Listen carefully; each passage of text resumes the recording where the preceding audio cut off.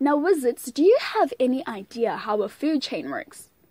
Yes, let's look at food chain and how it works. Food chains transfer energy. Living organisms need food for energy.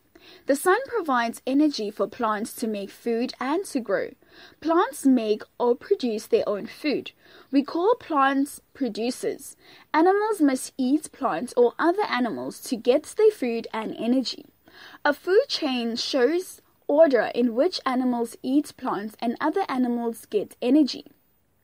When we draw a food chain, we show the order in which food and the energy it contains passes from one organism to the next.